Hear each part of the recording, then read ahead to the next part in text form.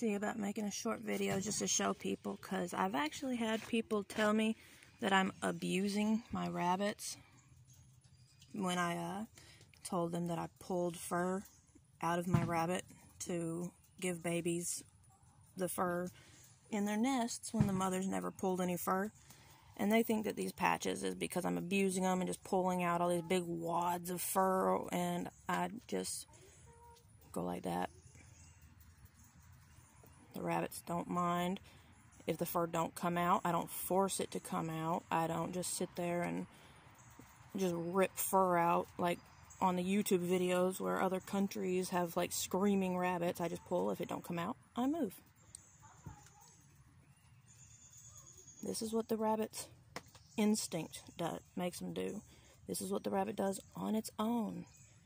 Granted, the bald spot is not really something that you should work towards, but at the same time, I want them to have big enough nests so that the babies have warmth. And as you can see, the mom isn't freaking out, she isn't screaming, she isn't running, she isn't fighting, she isn't trying to attack me. She's just sitting there letting me pull the fur out, because the fur that comes out isn't even really attached all that well, because it's for her to rip it out to provide a nest for her babies. And this is what she would be doing if it was her own self pulling the fur and not me.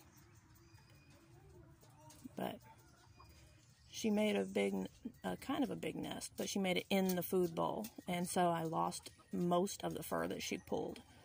So I'm just kind of restocking it. But as you can see, she's not being abused, she's not being tortured, she's not terrified and trembling and being held down or anything like that. She's just sitting there chill, waiting for me to finish. And making a nice big old nest for her 8 little babies. It isn't abuse, it's natural.